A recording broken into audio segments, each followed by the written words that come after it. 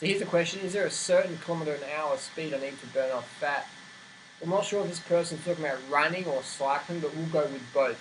What's the best speed for running to burn fat? What's the best speed for cycling to burn fat? What's the best for overall fat loss, weight loss on running or cycling? What's the best speed?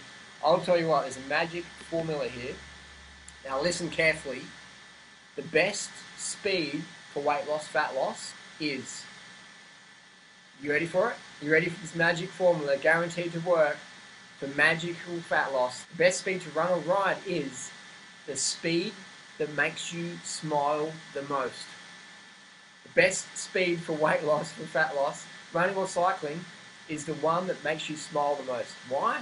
Because if you're having a good time, you're going to be back tomorrow, you're going to be back next week, you're going to be back next month, you're going to be back next year, you're going to be back for the rest of the decades of your life.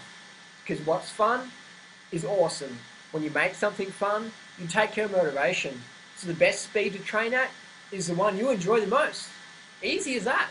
Easy as that. Simple as that. For me, that's about, I enjoy riding at maybe 25k an hour, 21 kilometers an hour.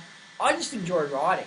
I just go out there and ride. So there you go. Bottom line, that's the best speed, is the one that gets you out there and gets activity a part of your lifestyle. Because when activity is a part of your lifestyle, your fitness goes up. When your fitness goes up, everything sucks back in. When fitness goes up, the body gets toned. Everything sucks in. Everything gets tighter. Everything gets tighter. The body gets tighter when the fitness goes up. So focus on doing the speed that you enjoy the most, what gives you the most fun, and that's what you should focus on. Easy as. Thanks for watching.